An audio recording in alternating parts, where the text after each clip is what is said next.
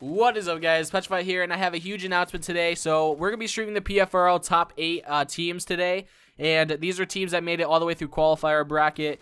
And these top 8 will be fighting for the top 4 to get into semifinals and then finals.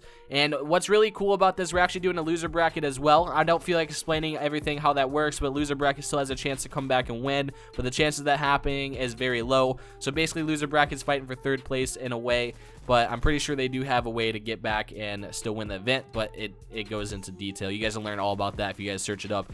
With that said, we're going to be streaming at 12 p.m. Eastern Standard Time. That's when the first match starts. So if you guys want to be there for the match, the first match is going to be Raven's Cage versus Exotic Sniping. Now, if you guys don't know, first place, I know a lot of people are questioning about the prize pool and what people are winning if they win these events. First place is going to be 500,000 credits. Now, they will have to split this between their teammates however they want, or if they agree for the 5 players that played in the event the whole time, will get the credits. They can do it that way. It goes by them. We are just distributing the credits. They decide who it goes to and how much goes to who. Second place will be 125,000 credits in the game. We really want to do Robux. Like I said, we have developers on our side, so technically we cannot do Robux because that's against Roblox TOS. So we're not allowed to do Robux. I wanted to, but we cannot. Third place would be 25,000. Like I said, they had to decide where these credits are going to, which person out of the team, and who is it going to, and everything like that. So there's only first, second, and third pricing for a prize pool. So if you guys don't get top 3, you will not obviously win any credits or anything like that. Now, if you're curious to know what the matches are for today, all the matches, I'll explain them all right now. So we have match 1, which is Raven's Cage versus Exotic Sniping. That's at 12 p.m. And I'm hoping both teams make it on time and we don't have any problems by forfeiting a team or anything like that. So I'm praying that the team makes it on time. That's at 12 p.m. Eastern Standard Time, and we're expecting these matches to go about for 15 minutes. We actually usually matches take around 35 to 45 minutes, so we added an extra 5 minutes just in case. So each match is expected to go for 50 minutes long. And then we have for our next matchup is Chroma Gaming, or Rushers versus Chroma Gaming at 12:50 p.m. So if you guys really want to see Chroma Gaming fight it out with Rushers, be there on time, and that match should be starting around 12:50 or a little bit later than that. The next matchup after that is Furious 5 versus Vortex Uprising. I think that's going to be a really, really good matchup in my opinion. Vortex actually got a really good team now. They had a good team beforehand, but now they have even better by picking up a couple players last minute before we close rosters. And then we also have Furious 5. Furious 5 has actually played very well in the qualifiers. I'm very curious to see where they go. I really want to see one of these teams that aren't known in the competitive league to actually make it into the top 4. Just one of them. I don't care if they lose in top 4.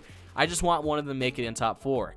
So it kind of motivates some of you guys that are just new to competitive league to actually make a team and actually join in and at least try. And the next matchup is Shadow Rain Redemption versus Chaos Gaming.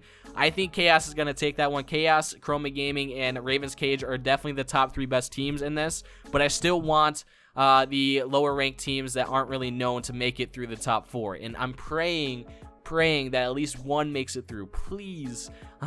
I hope so. Hopefully nobody gets disqualified. I hope everybody makes it on time because I don't want any DQs or anything like that. They'll be pushed straight to the loser bracket if they're not there on time. So hopefully that all goes well and we don't have any issues like that. But it's bound to happen. We can't really compensate for everybody's time zone. It's almost impossible to do that.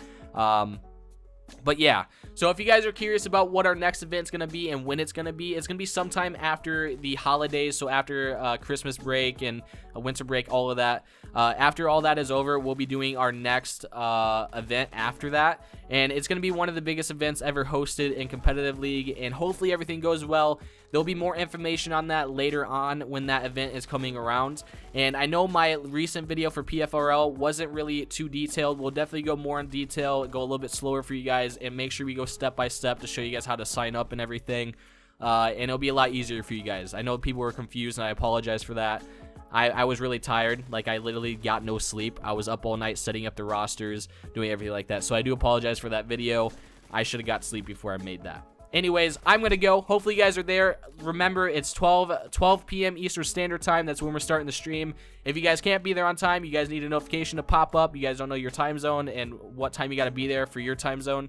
You can either Google it, search it up, or you can turn on notifications, which is the bell notification down below, and you get notified whenever we do stream. Now, the first commentator is going to be me and Mr. I'm Harmless. So if you guys would like to be there and watch all of that, me and Harmless have a really good personality. We're funny, so it should be entertaining for you guys. We're also going to take the commentating pretty serious. I'm not a commentator, so it's going to be really cringy if I ever try to commentate, so hopefully I don't, and Tyler can do it all, and I just talk. Blah, blah, blah, blah. Yeah, pretty much. Anyways, I'm going to go. Thanks for all the support. Hopefully you guys are there. I can't wait to stream this. I'm excited, but I'm going to go. Peace out.